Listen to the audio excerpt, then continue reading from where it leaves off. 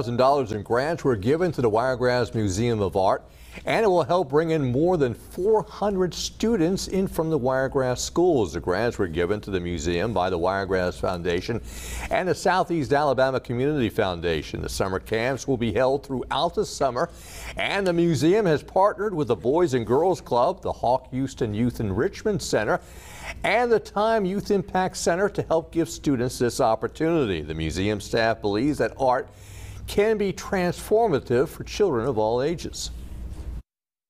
For these two programs, it means that students who may be without summer bridge learning opportunities can come and have an art camp experience. Now, if you're interested in the first Saturday Family Day tomorrow or interested in signing up your children up for a next art camp, you can get more information by going to www.wiregrassmuseum.org.